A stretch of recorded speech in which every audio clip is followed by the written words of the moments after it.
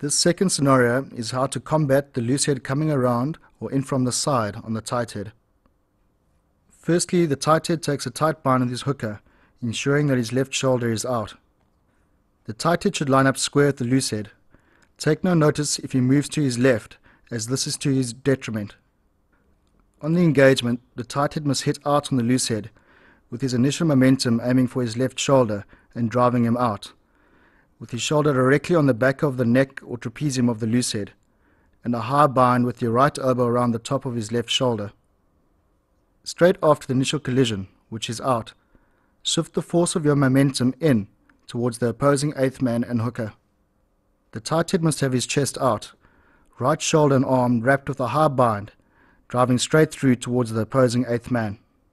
The hitting out destabilizes the loosehead, and then the shifting of the momentum inwards provides him with no target from which to attack. The right shoulder is gained almost instantaneously by using the angled force.